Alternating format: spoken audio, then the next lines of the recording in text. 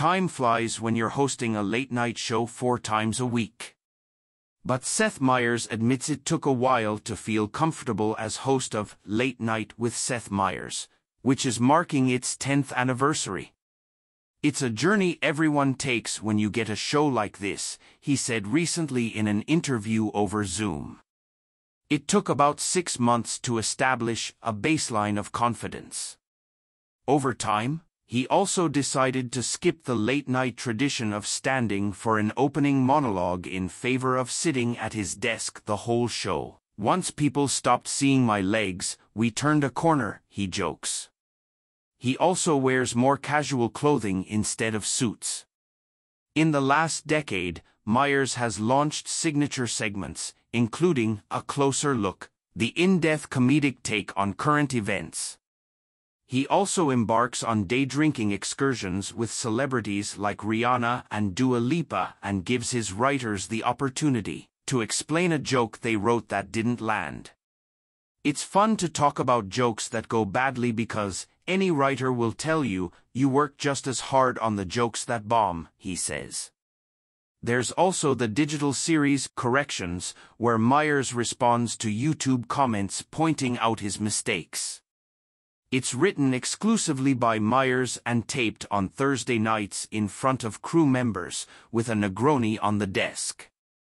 Meyers will celebrate the show's milestone on Monday's episode with fellow Saturday Night Live alum Amy Poehler. In a conversation with the Associated Press edited for brevity and clarity, Meyers reflects on his favorite moments and his goal to reach 25 years working in the NBC building at 30 Rockefeller Center. ____. AP, some favorite moments on your show were the wild stories of your sons' very quick births. Are you happy you shared?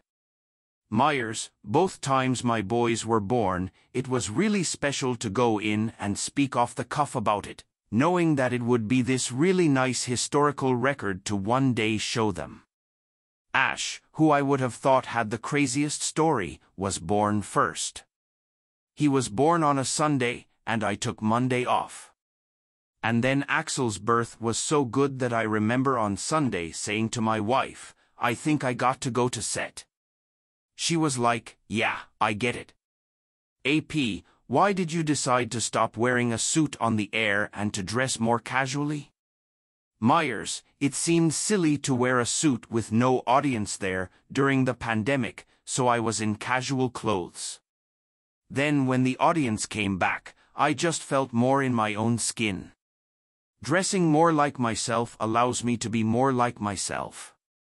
And I don't know if it's permanent, but it is a nice feeling. The other day I put on a suit for something else and it was just black.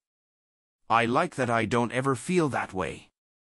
AP, a closer look came about during the Trump administration. And here we are in another presidential election year, with Trump running for re-election. What are your thoughts creatively? Meyers, we just have to respond to what's happening in the world. A closer look, for us, has always been cathartic to write, and we hope it's cathartic to watch. We're just happy to have built this segment on our show that can sort of take all news.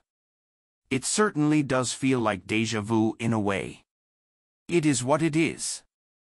AP, you often mention your writers by name during the show and bring them on. Why?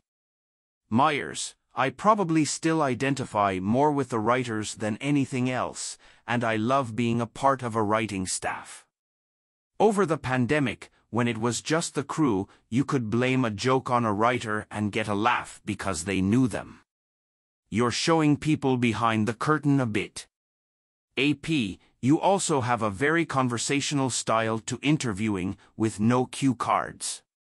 Does that lend itself to the kinds of guests you ideally want on the show? Meyers, there's a tier of guests that all of us would take, and I'm sure you and I could both name those names. And then you have a chance to be selective in a way that you think reflects what your show's DNA is. We're always looking for those guests that are a little bit more offbeat or maybe just fit with my vibe better.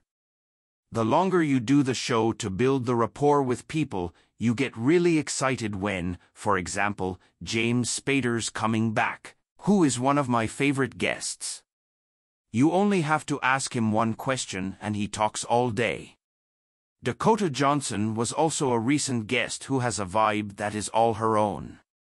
Interviewing her does not feel like interviewing anybody else, and that makes it really fun. AP, will you be doing this job in 10 years? Meyers, I don't know. I've tried in my career never to think that far ahead. I would like to do it for a few more years.